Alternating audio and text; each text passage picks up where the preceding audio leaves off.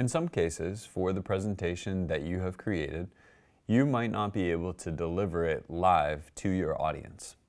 And so you might want to record that presentation. Well, PowerPoint makes that possible for you. If we look right here on the top along the ribbon, we see the option here to record. So we can just click that to get started. But also you'll see that there's a tab along the ribbon for record. And this has a little bit more information. We saw how we could record in previous videos a screen recording or audio. So that's not what we're talking about right now, but we're actually talking about recording your presentation, going through the slides and narrating as you do. So you have the options here to select from beginning or from current slide. And then after you create that presentation, that recording of it, you can use the export options to save it as a show, to export it to video, and then go ahead and send it off to your intended audience. I'm going to start just from the record button up top here, which you can always do in order to start this process. And we see here as I hover over it, it tells me I can record narrations, animations, transitions, ink, and laser pointer gestures. So really everything that you would be doing in a normal presentation, you're going to be able to capture in this recording. So here, before I even get started, we see what the interface looks like. We see that my camera is on and I'm over in the corner as I'm getting ready to get into the presentation. And I can change between a couple different views here.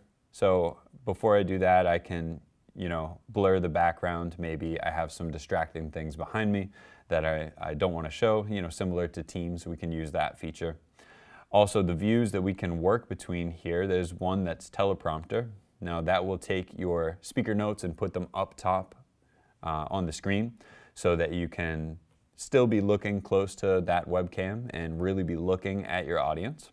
You can also go into normal presenter view, which is the kind of view you might be used to if you present using PowerPoint in Teams. And then the final view is just slide view. So if you're really a pro and you're really comfortable with the material, maybe you feel I just need to see the pictures of the slides. You can pull up and use any of the annotation features that you're used to using when you are presenting live.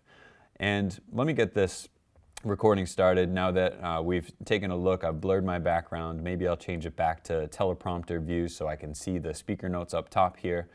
You can turn the camera off if you don't want to be a part of this recording, if you'd rather just have it be your voice. Or if you don't want to record audio, you could also turn off the microphone. So we'll hit record, we'll get it started, we get a little countdown here. And now I'm able to start talking about my presentation. I can go through the welcome. I can grab the laser pointer and I can call out the title here. Can advance to the next slide. Maybe I want to use the pen tool and I can point to something. That's not great. That's not a great arrow, is it? As I'm continuing to advance through and talk through the slide, I can use the highlighter and call out the fact that this was founded in Boston. And so you're going through and you're doing your presentation, and when you're ready, when you're all done, you can click stop recording. Or if you want to break it up into chunks, you can press pause. You also can retake recording. So let me press pause here, and you can go back, you can edit the presentation if you noticed something as you were going through and say, oh, well, that's not good. I don't want that to show up in the recording. So you can go back into the file, make the changes. So let me stop recording and we'll see where it takes us from there. So here is where retake recording becomes available. So if you hit the drop down, that's because you have the two choices. Maybe you say, oh, that whole thing was terrible. I just need to start over. Let me start from scratch. So you could retake your video on all slides. Or if you were really cruising up to that point and then you just faltered on the most recent slide, you could just say, let me just redo this current slide, and you could do another take. But when you get to the point where you're happy with your product and you want to go ahead and move forward with it, that's when you're going to use the export. So we'll click export, And this will give us the options that we need to know so we can browse where we want this to go. It's showing me what the file location is here. It's going to my OneDrive, to the folder that I was using recently. We can give it a specific name. You know, I might want to say when the recording happened. You know, I'll say the recording and the date. And then when I'm happy with it, I'm just going to go ahead and I will click Export Video. And so that's going to create that. And then, you know, this will take a while, so I'm going to exit here.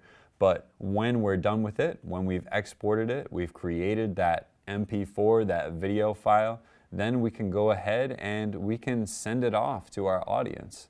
So even when we're not delivering it live, we can still walk them through this presentation.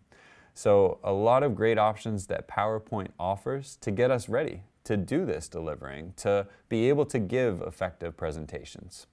So that concludes this chapter, and we have one more exercise file for you so you can get some more practice in.